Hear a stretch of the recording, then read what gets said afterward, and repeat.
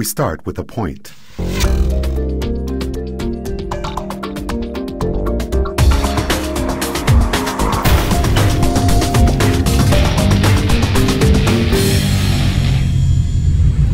Hi everybody, and here we are again, Rob Bryanson with the Imagining the 10th Dimension video blog. Today's entry is called Just 6 Things, and the image we're looking at behind me comes from Wikipedia. It's depicting the concept of the 6 degrees of separation. What if there were only 6 vectors needed to describe every aspect of our universe in its current state, and every possible version of our universe from its very beginning to its ultimate end? Last month in 3 Becomes 1, we returned to the idea that all 6 dimensions become a point, indicating a position within the multiverse landscape in the 7th dimension and above with my approach to visualizing the extra dimensions. And that's why the fine structure constant and basic physical laws stay locked in and unchanging for our particular universe. Last entry, in RB's more 6th dimensional, we took a look at a variety of ideas related to 6-sided shapes, 6 dimensions, and the mind-blowing theory that honeybees are using 6-dimensional geometry to communicate the positions of new food sources to each other. 6 has been an important number to this project since its inception. In fact, back in 2006, I bought the domain name just6things.com because I was thinking that might be a good name for my next book. I also bought Just 6 Things with the numeral 6 and 6things.ca because they were available and seemed like possibly useful variations. 6things.com was already taken though, and that's the new website that I'd like to talk about in today's entry. The 6 degrees of separation concept is interesting in the way it ties into our discussions of connectedness and the nature of reality, but it has other uses as well. Many different projects have found ways to use this idea as their launching pad. For instance, 6degrees.com was an early social networking site that ran from 1997 to 2001, and at the peak of its popularity, it had 1 million registered users. 6 Degrees of Kevin Bacon is a trivia game that suggests no matter what actor you name, you should be able to use 6 steps or less to find a connection to Kevin Bacon. In 2007, Kevin Bacon started a charitable giving site called 6degrees.org to show how this concept can be used to make people's lives better. So let's look at the logo for 6things.com.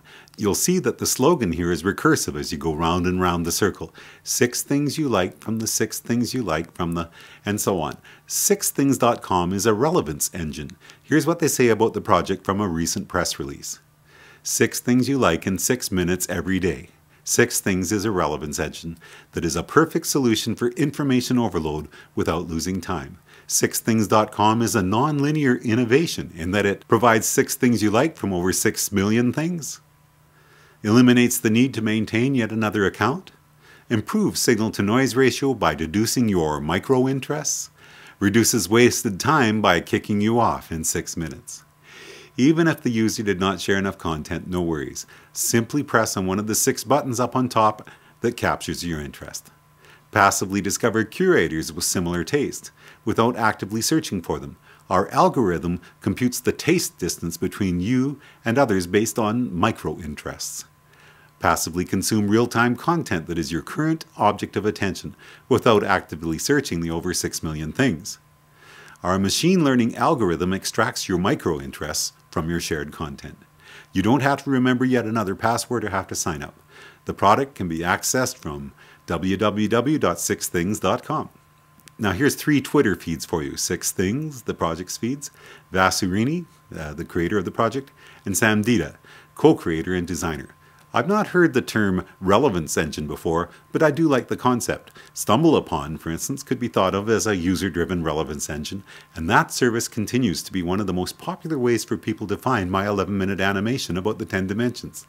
Likewise, I've talked a number of times about Web 3.0 pioneer Nova Spivak and his brainchild Twine.com, which uses a combination of user recommendations and the semantic web to filter out the signal from the noise for people trying to deal with the stream.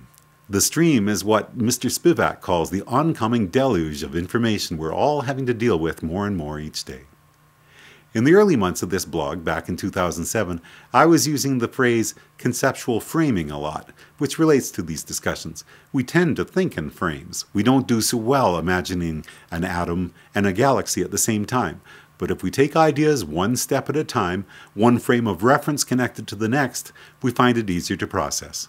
Will 6things.com achieve its goal of providing relevant new links in an extremely timely manner? The project is just in beta right now, but it seems like a great idea, and I look forward to watching them grow. Now here are 6 other past blogs where I've talked about the Just 6 Things concept and the importance of the number 6. Just 6 Things, the I Ching. E8 in the Semantic Web. What's Around the Corner? The Statistical Universe. Alien Mathematics. And Time in 3 Dimensions. That's all for now. Next entry is going to be called Love and Gravity. My name is Rob Bryanton. Enjoy the journey.